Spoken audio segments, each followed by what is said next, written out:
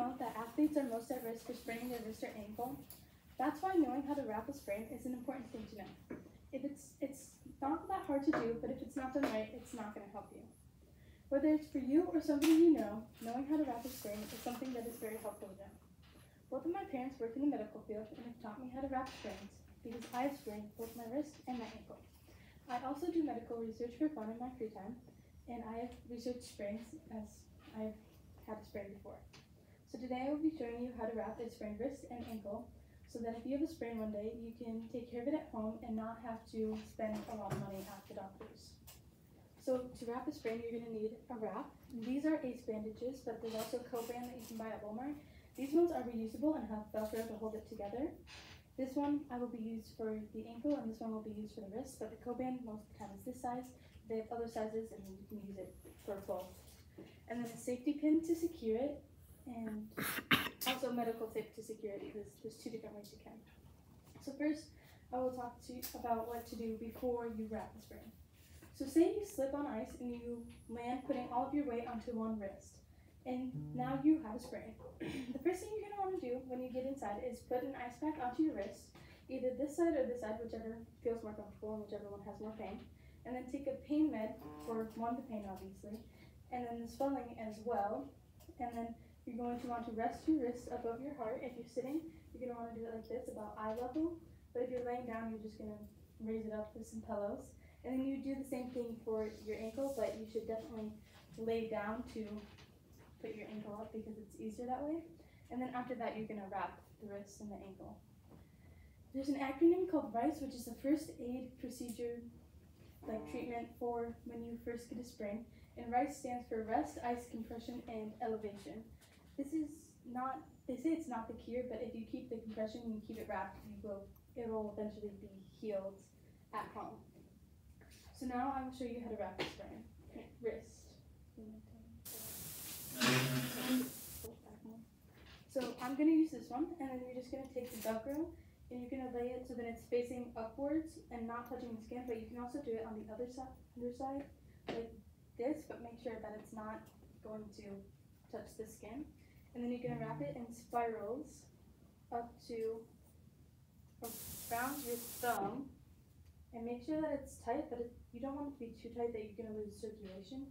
But if it's not too tight, then you're not getting that compression, and it's not going to help it get better. And then once you get up to the thumb, you're going to do figure eights, and there's multiple different ways you can do this.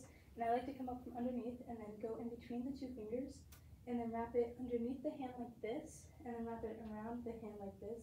And then I just go around again and wrap it up here, and then wrap it around one more time, fully around here, and then wrap it back up to where I started. And if you're using Co-Band, it's not going to stop unless you run out. So you just want to make sure you go over it twice like I am here. And then once you get to the end, you're going to Velcro it so then it stays together. But to also help it, I'm going to show you how to use a safety pin with it. And obviously you should know how to use a safety pin. But you're going to pick up the layer that you just laid down, that right next to the Velcro, but not on the Velcro. And then poke that through. You're lifting it up so make sure that you don't stab the person or yourself. And then you're just going to put it through. I like to put it through 3 layers if I can, and then you just close it. And I recommend doing one on each side here, because then it's going to stay all day. But obviously use a smaller one. I'm just using a bigger one so it's easier to see. And then you can just take that off when you're done. And then to unwrap this, you're going to want to take it off. And then with the Velcro, you don't want to fold it inwards because then it's going to end up messing up the wrap. You want to fold it out so then it's facing away from you. And then you just wrap it up kind of in a spiral. And then it's going to end up looking like this when you're done wrapping it. But you want to be nice to make sure that you're not going to hurt the person and you're not going to damage the wrist more. And then taking off the figure eights can be a little bit difficult, especially if it hurts too much to move your fingers. But you just kind of unwrap it the same way that you put it on, and then it's easier to take off than it is to put on, especially if you're taking it off yourself or putting it on. It's harder to put on yourself than to take off yourself. And then once you get to the end, you're just going to take off the Velcro, and then it Velcros to itself. Now that you know how to do that, I am going to show you how to wrap your ankle.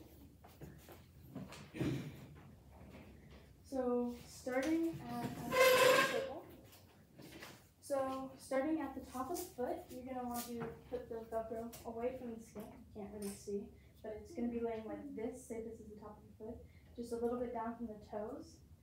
And then you're going to wrap it in spirals again up to the heel part. And the smaller the foot, the less wrap this is going to take, obviously. And then you're going to do figure eights. You go underneath the foot and then wrap it up to the ankle part here. And then you're going to wrap it underneath and then wrap it around, making, this is going to make an X kind of a figure. And then you just do that a couple times. And then once I get to the end of doing that, I'm just going to wrap it up the ankle a little bit. And then once you get it to the point that you feel is most comfortable, you're going to wrap it back down the ankle. And then wherever the Velcro ends up, normally it's here, but if you're using COVID, I recommend going back to where you had started. And now I'm going to show you with medical tape. And you might think that you're supposed to just put it on like the same way that the Velcro is going like this, but you're actually going to want to put it on like this. And you're going to want to put one in the middle, and then two on the sides, kind of like this, hanging off the sides a little bit, so then it's also securing it to the rest of the wrap. And then you just do that on both sides to make sure that it will stay on longer. And this is better for if you are going to be working more because it's more flexible. And then, yeah, you should wear your wrap for 2 weeks, and if it's not better by then, you need to go to the doctors because there's obviously something more with your foot. So now that you know how to wrap a sprain and why it is important, this is going to save you money from not going to the doctors. Hopefully you never have to use this, but if you do one day, now you know. Thank you for listening to my speech.